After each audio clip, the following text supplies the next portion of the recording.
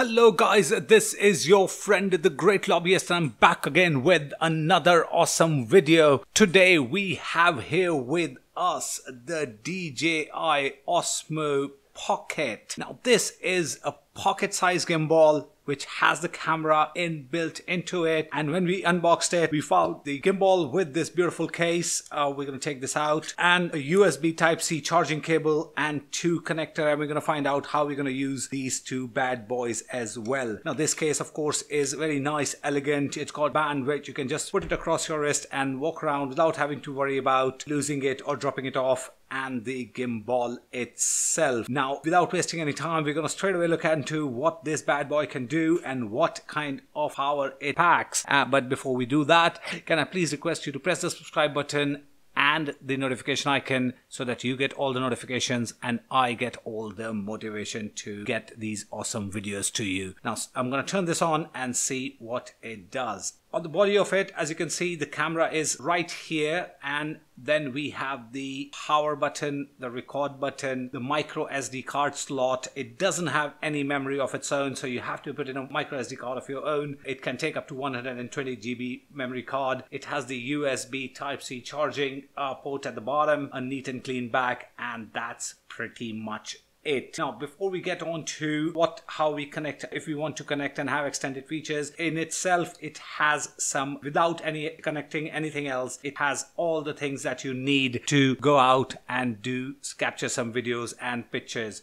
Now it all works with this beautiful small LED screen which is there, which is touch screen, and it can help you navigate through all the features and all the options that it has to offer. We're going to start with something by swiping bottom to top. It has the option of recentering your gimbal. It has the option of switching it to the selfie mode. As you would see, the camera turns itself, you don't have to worry about it. It has the option of going into from walking mode to fast follow to slow follow mode as well, which means you can have it to the walking speed or to fast follow speed as well, just in case you're recording it from a moving car or rollerblading, whichever the way it is. And on the last one here is different type of gimbal option, whether it's pan tilt or follow. You have tilt locked, you have FVP, you have follow mode, and you have the tilt lock mode. So all that you need is when you swipe the screen from bottom to top, it gives you all these options. When we go from right to left,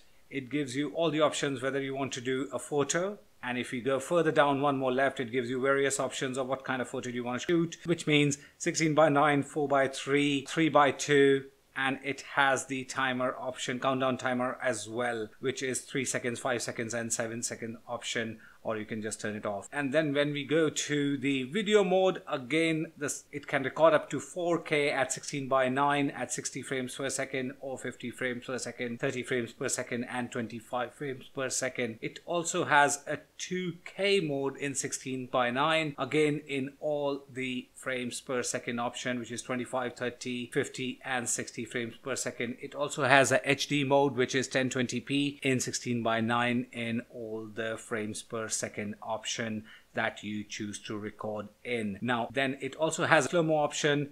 Let's look at slow-mo option. It can do 1080p at 4x. That's a standard fixed speed.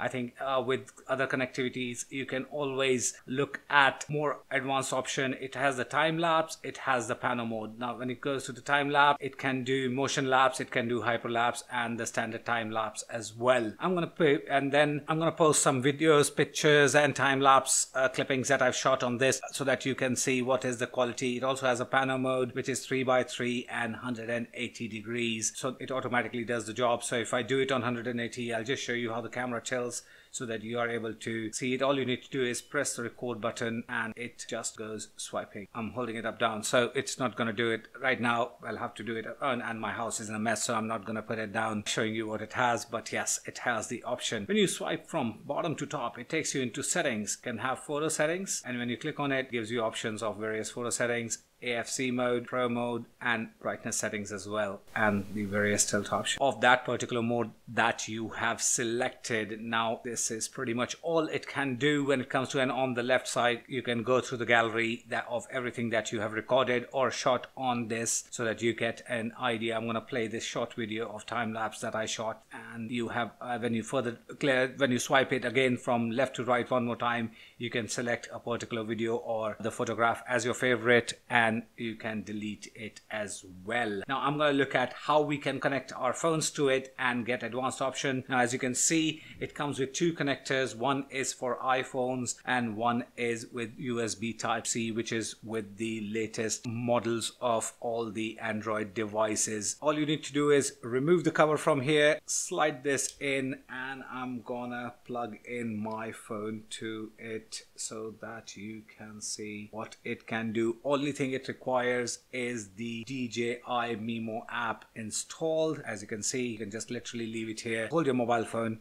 Don't hold this, it might tilt out and break the connector, but yes, you can hold your phone, and when you turn it on, when you open the DJI Mimo app, it automatically, you can select this particular option to select the device. So it searches for this particular device which is already connected, and you will see in a few seconds that Osmo Pocket is. Now you can see that you will have all the options that you need in terms of advanced option which can be used by this DJI Mimo app, which means you can, everything that you want to do with it, you will have advanced settings to control and get a better output of your videos and pictures that you do. Great options. I personally absolutely loved it. I took it out for a few times shooting some videos, and I was absolutely in love with this. Guys, this is DJI Osmo Pocket, which has 4K recording on video.